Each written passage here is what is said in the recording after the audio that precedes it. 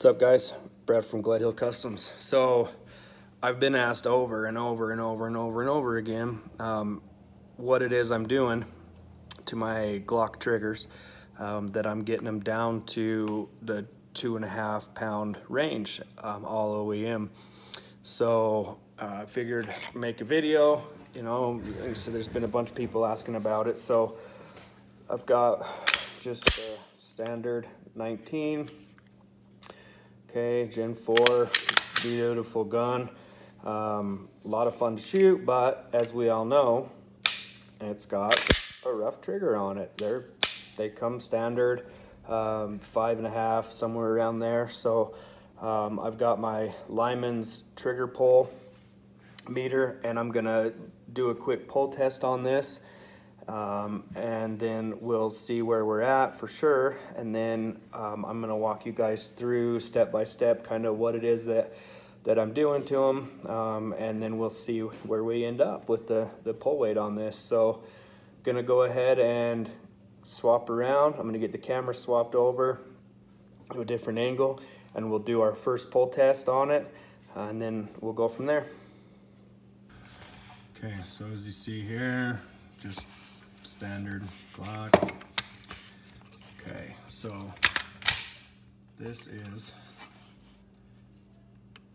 clear it, we'll get in and see where it's at. 2.5.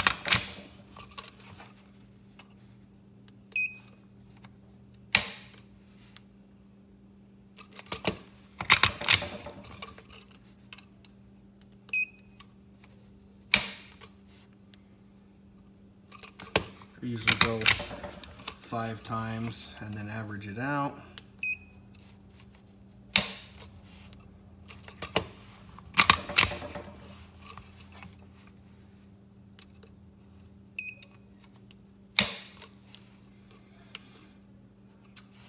So it averaged at basically 5.8 pounds. All right, let's see what we can do with it. Okay, so I went ahead and I put my armorer's plate on.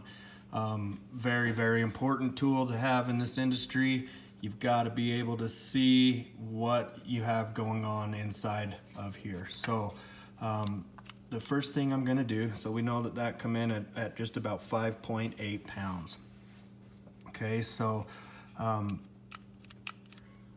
the first thing, and I don't know if you're gonna be able to see it in here, I'm gonna do my best. So you can see your trigger connector right there. Okay, so once I pull that trigger, okay, you're gonna be able to see your trigger bar, and the lighting's just not right in here. You should be able to see your trigger bar move. See it right there, just barely moving across that connector. I know the lighting's horrible, so you really can't see, but so that excess hangover on that connector spring with your trigger bar is what gives you your break as you're releasing your trigger. See that travel there? Boom. And that break, when it clicks, that's actually the trigger bar popping off of that connector down into place and allowing you to fire it again. So we need to, in order to clean up that reset, we need to remove that excess material of the trigger bar that kind of hangs over that. I'm gonna see if I can't break this down really quick and get a better view of what's going on for you guys. So, trigger's been pulled, okay, pull that spring. Okay, so now you can see, kinda, let me get a better angle. Okay, you can see that trigger bar where it overlaps on that spring, on that, pardon me, not the spring, but the connector. So as that's going back forward, then it resets, okay? So the goal is to remove enough of that overlap, whoops, Let me grab a pointer. We need to remove some of this material right here where it overlaps. Okay, you don't want to pull too much off of it, but as you can see, there's about a 30-second probably or so of material there that can be removed. That way, as you go to reset your trigger, it's a lot shorter than what it is from the factory. So I'm gonna go ahead and get that broke down. We'll get this pulled out and we'll start pulling some material off of there. Another thing that we're gonna do is once we start changing the angle of the components here in this trigger, we're gonna have to also reshape your fin that runs along the top here. These ones on these Gen 4s are actually shaped pretty decent, but I'd take and kind of clean it up a bit. So I'm gonna go ahead and get it broke down and we'll go to the next step. Okay, got it all out as you can see. So the first thing I'm gonna do is I'm gonna reshape this piece right here. So just a slight amount of material needs to come off of the last little bit of this trigger bar here. Remember, because as that slides past, let's see.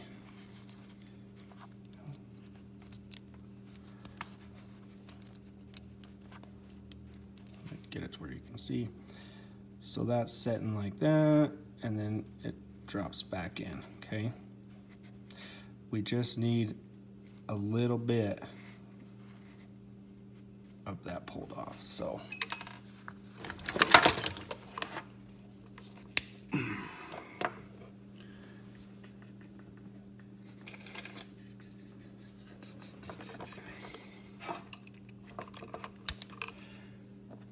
Remember, you want to be careful that you don't take too much off of it because you can cause issues with the trigger itself not working again.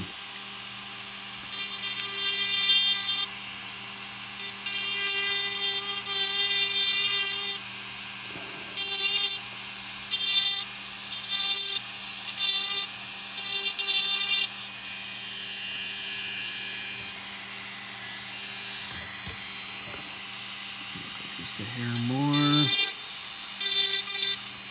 Okay, that should be enough. Now, I'm gonna take a 400 grit drum and I'm just gonna polish everything that we just cut there, as well as while I'm going, I'm gonna polish the rest of in here.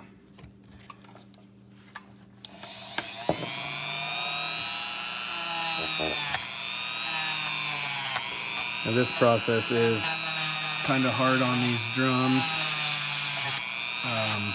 Not really designed for sharp edges and that kind of shit, but you don't want to leave any mess on there. You want it to be nice and smooth, and like I said, you can get these edges like that. Okay, so see how that's nice and shiny again. There's no rough spots on it. I'll make a little bit right there. Okay.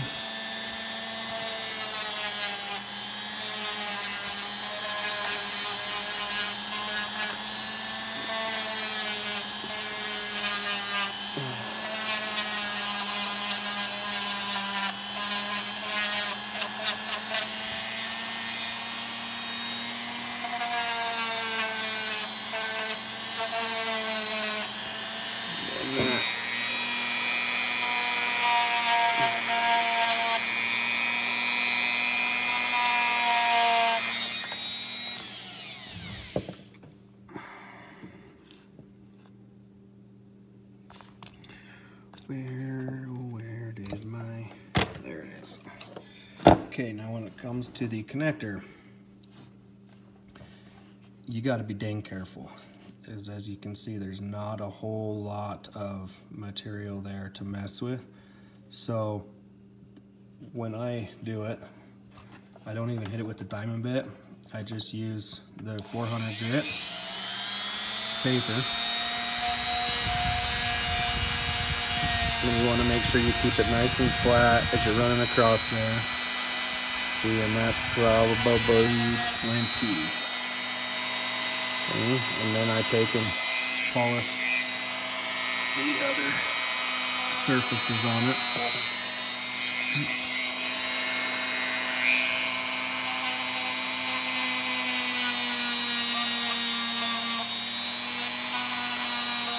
Where the trigger bar itself actually rides. So. Get up underneath the hand.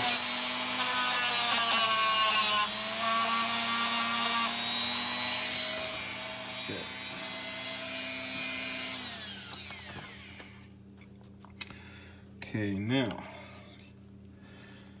you'll notice on this fin there's sharp, there's sharp edges, and it's just rough cut. I'm gonna go ahead and straighten that out just a bit and kind of take that hump or whatever out.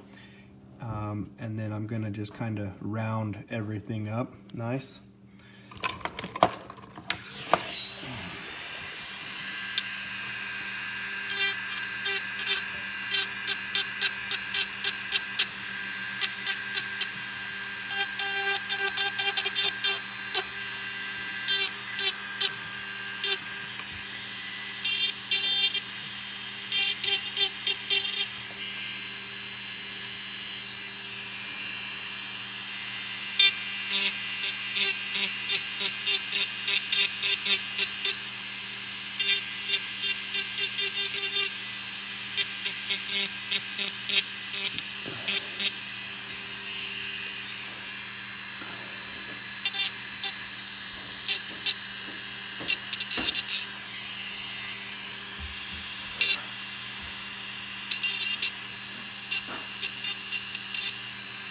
Okay,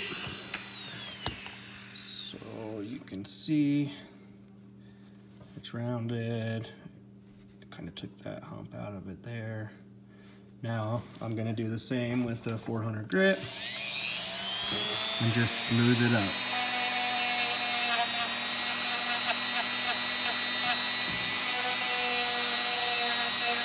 Anytime you got metal on metal contact, you want to make sure that it's nice and smooth. You know, you want to get all of the rough marks and stuff out of it and just kind of leave it nice and polished.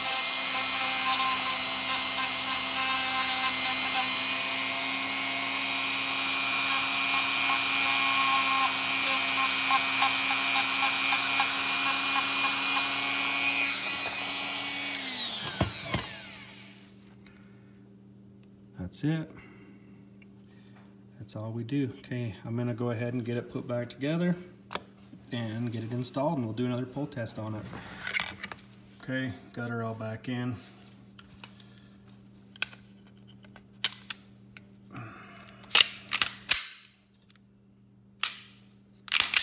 Definitely feels a little better. I've still got quite a bit there though. I can still go just a hair more on that. Let's see where it's at.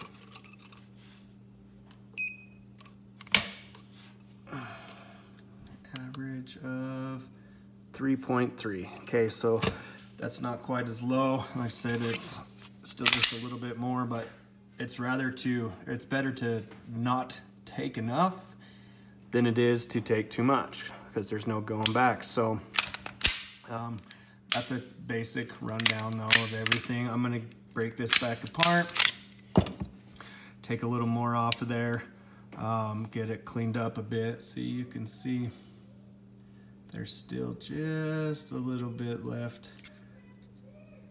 in there of that trigger bar I need to clean out. But that's it. That's what we do here at Gledhill Customs.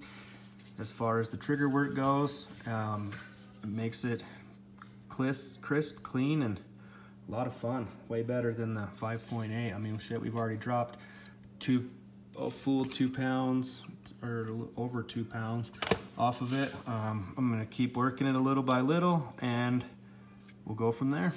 All right, guys, thanks for watching.